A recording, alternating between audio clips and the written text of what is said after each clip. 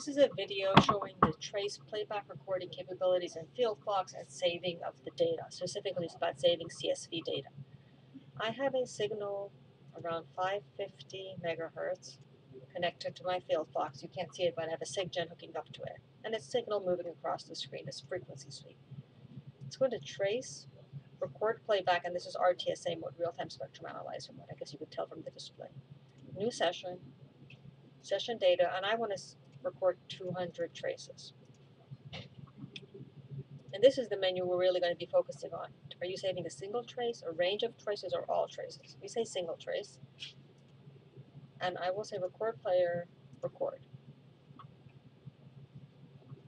And now doing the recording. Record playback setup. Close session. Let's check on the session. Manage session. RT auto session 3 is the one I just saved. Okay. Now just to be clear, I'm going to turn my RF signal off so there's nothing there. So if we see a signal on there, it's been part of the playback. We go to recall, and I recall it. So now I have it open, but I'm not playing it actually. And I'm going to say save, save the file. And this was a single trace I was saving, so I'll say single trace data. Now let's say I want to save all the traces, not just a single trace, because I did a recording of 200. I go to record playback, so let's close it. Just to be safe, we'll recall it again. This time I go to session data and I say all traces. And then I go back to save, CSV, and I say save. And this time I say all trace data. And you see it's saying it saved 242 playback traces.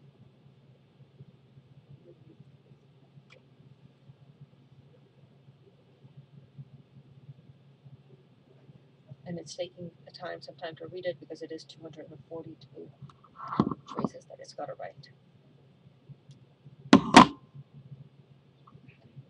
Okay, and then the last option is a range of traces. So I go to trace, record playback setup. Let's recall the session again, session data, and let's pick range traces. And if I go into playback configuration, I can set that range. Let's say I want to say from trace 30 to 50. I don't want all the traces. I want just 20 traces saved. Then I go to save, recall, save. And this time I will say range trace data. And now it's saving from 30 to 50. I think there's a trick here that if you are in record playback and you are playing the file, see now you're actually seeing it playing, and you can see it's playing from 30 to 50 here. And I go into save, save. This is range traces also. I'm going to say playback, meaning my play was on. If you notice, it only saved one trace, because if it's saving 30 to 50 or the whole trace, it says it. So you can't actually be playing it back.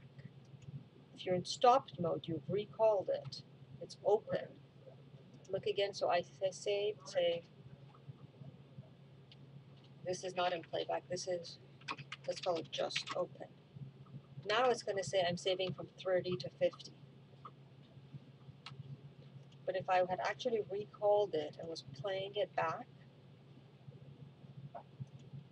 notice that there is no 30 to 50. It's just saving,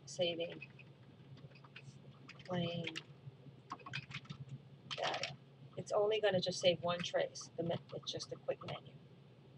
And we're going to look at this data here. I have FTP to the box, and this is the data that we had saved. And let's go ahead and take all these files that we saved. I think we had the ones with the data. And I'm going to move it into FieldFox data. This may take a minute. And now on my computer, I'm going to look at FieldFox data. So the first one we did was single trace. And this is simply a single trace, frequency, amplitude. 1 GPS timestamp. Now if I look at the one that was all traces, that was the next one we saved. All trace data. Now you can see this is all the 200 traces that I saved all the way to the end, and each one has a GPS timestamp. I mean, I'm not moving, but if you were, you would see all the GPS timestamps on it for each of the recordings. Then we have the ranges, and this one should be 20 traces. So let's take a look. It's one all the way. Wow, it's more than 20. So the range trace, I guess it saved the whole thing. Oh no, sorry. That's the frequency points, right? So the number of traces, this is the traces, this is the 20 traces right here. You can see from 30 to 50. If we go back to the other one, yeah, this makes sense, each timestamp. So this is the 200 or so traces it saved. I'm not quite sure when you say 200 why it goes to 242. I think that's some behavior and part of RTSA. Now if I say just open, I had opened the file. This one saves all of it. You can see the 20 traces. But if I was playing it back, see, it's a single trace. This one was, again, we were just playing it back.